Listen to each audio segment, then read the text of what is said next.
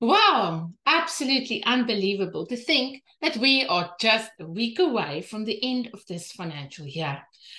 How has time flown when we're having fun? It just simply flies. And it's the last stretch, and I'm sure we are all super excited about the upcoming gala and the sales explosion and our conference. It's just going to be absolutely amazing. So I hope you booked your tickets because we all want to be there and see the new Ultimate Collection and hear what this year is going to have in store for us. And then obviously also celebrate our wins alongside one another.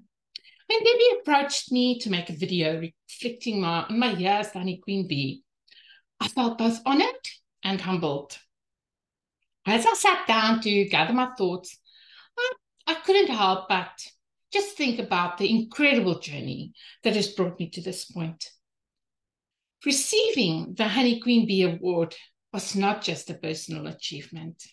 It was a testament to the remarkable women that I had the privilege of working with. My journey was not solely about the numbers or sales, but about those connections I formed with my team of sales consultants and sales station leaders. Through countless conversations and shared experiences, I discovered the true power of uplifting and supporting one another. The connections I made with women from all walks of life went beyond business. We exchanged stories of hope, happiness, and resilience. In these moments, we found strength in each other, pushing through obstacles together and emerging stronger on the other side. However, no journey is without its challenges. We face, while currently still facing, the harsh reality of an economic downturn, which really tested our collective spirits. And amidst these difficulties, we've also struck with the loss of our beloved Gary. His passing left an irreplaceable void in our company, and the weight of leading during such a time weighed so heavily on my heart. But in the face of adversity, I learned valuable lessons that have become part of the pillars of my leadership philosophy. I discovered that strength lies not only in achieving success, but also in vulnerability. I realized that leadership is not about being invincible, but about showing up, even in those difficult times, and providing unwavering support to those who look up to you.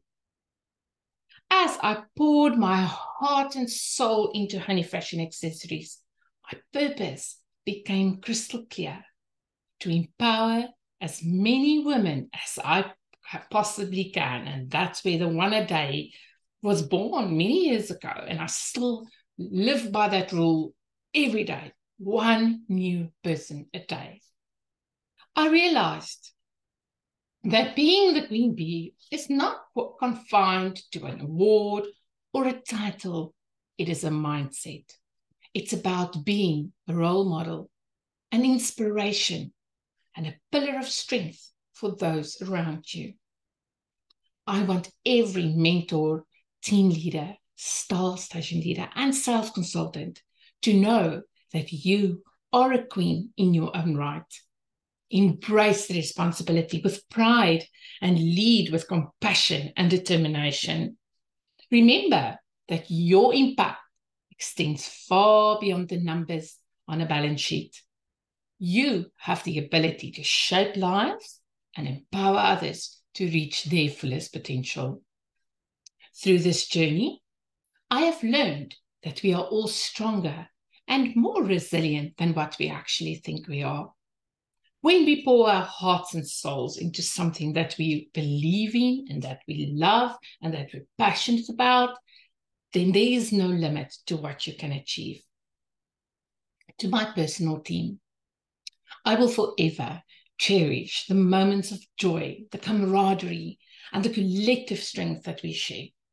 I know that our bonds will endure, and the legacy of empowerment we have created will continue to thrive.